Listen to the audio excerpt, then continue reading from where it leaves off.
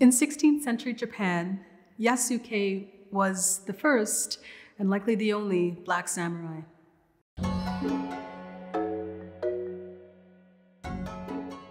Yasuke arrived in Japan in 1579.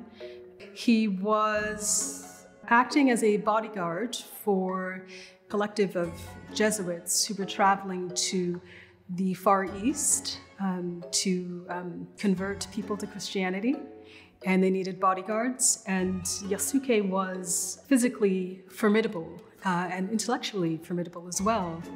He learned languages so easily. He was very physically strong, and he had extremely dark skin. He was seen as being just this formidable physical force. There was a lot of commotion surrounding his presence. At the time, the average height of a Japanese man would have been 5 feet 2 inches tall. He was well over 6 feet tall, and people heard about him and came out into the streets and ended up at the doors of one of the Jesuits, and the crowd actually physically broke down the door and were kind of stepping over each other to get a look at him, and some people were actually trampled to death. At the time, Japan was a sort of it wasn't a sort of unified nation. There were all these little fiefdoms and warlords who were vying for control against each other. And there were 3 very powerful warlords, and Nobunaga was the most powerful and ferocious of these warlords. And he got word of the presence of this formidable man in the streets of Kyoto, and so he sent for him, and I guess was astonished to see Yasuke, and was actually, trying to rub the color off of his skin because, of course, he had never seen a man so dark. And there was a lot of discussion as to whether he was a demon or a god, before people understood that he was just a man. Nobunaga was reportedly an eccentric.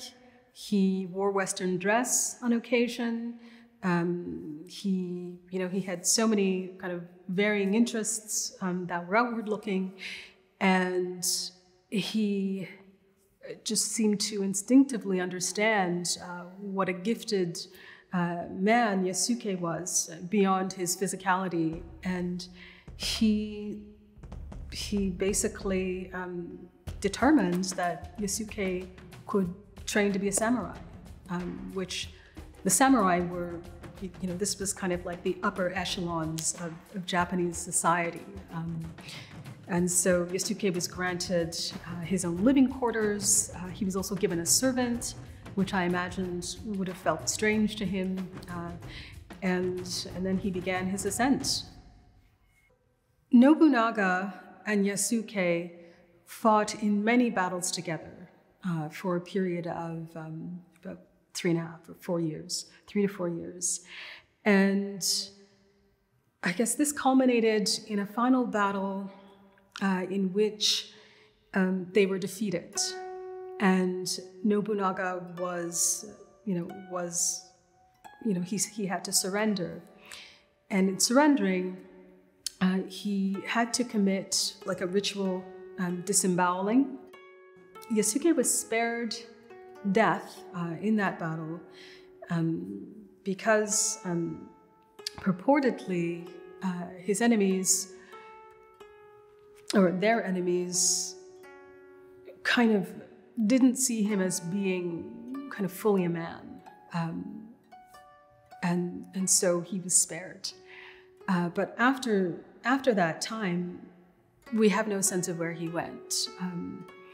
That seems to be absent from the historical record. We just have these 3 or 4 years where we see him so clearly and can only make assumptions about what happened after. And that was so interesting to me, to just have this snapshot.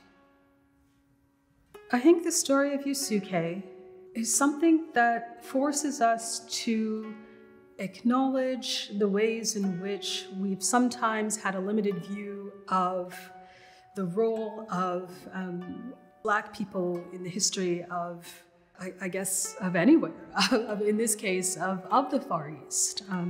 It just really opens up our ideas of migration. It's such an exceptional story that we have of Yasuke. Who would have thought that such a man could have existed and played that role?